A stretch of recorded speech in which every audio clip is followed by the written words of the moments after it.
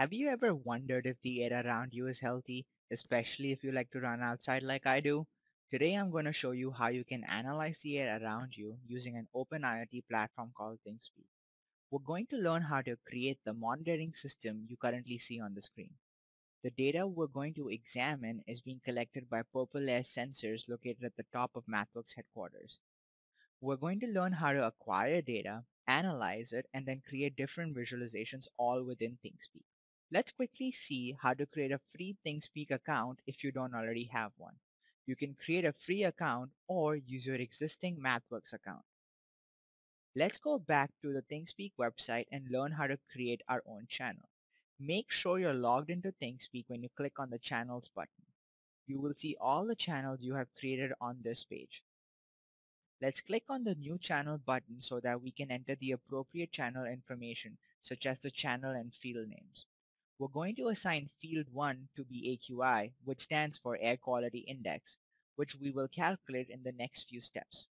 Once all the necessary information has been entered, scroll down and press Save Channel. Click on the highlighted tab for Read and Write API keys, which will be useful later. Since we're not gathering any data right now, you can remove this empty default plot. Let's create our first visualization. For this plot, we're going to use a template provided to us for a 2D line plot. Click Create. A window with automated code will pop up. Change the highlighted lines with channel information. Let's call the functions I built, which will analyze and plot the particular data.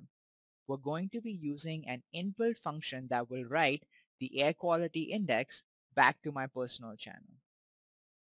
Now that I have written my functions, let's quickly review and see what they really do. We are first going to be using a moving median filter to smooth out the collected data in case it may have some noise. This function is used the same way as you would in desktop MATLAB. Let's take a look at our plot function, which has several input parameters. You can use familiar MATLAB syntax, and in this case, we have plotted the raw data as well as the smoothed out data.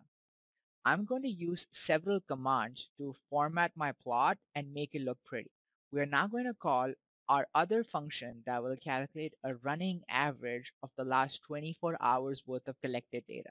This will be used to calculate the air quality index, which will indicate if the air is healthy or not for the 2.5 micron particles that are emitted by cars using the US government EPA standards.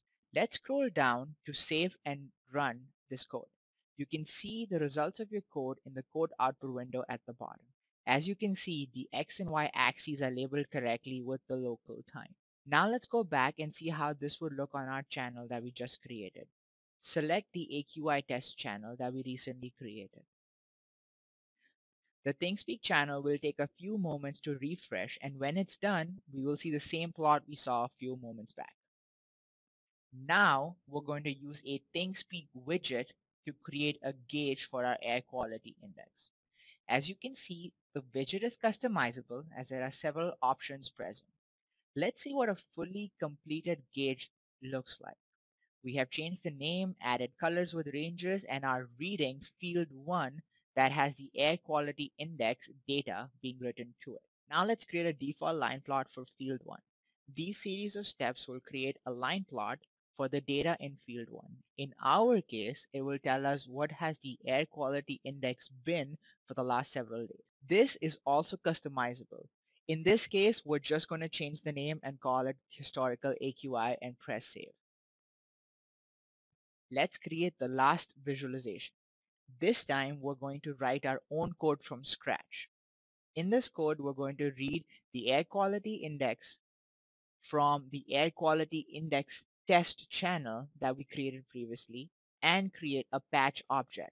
This patch object will change color and the text based on the air quality index reading. Let's save and run to see what happens. Since the air quality index is low, the air is healthy and is good. Let's go back to our channel and refresh. As you can see, we have all the 4 components we saw at the beginning of the video. We can rename this last visualization to be air health. The changes are now live on our channel. You can use the techniques learned in this how-to video for your own data or other publicly available channels. For more information, other useful resources, and the code used in this example, visit the links in the description below.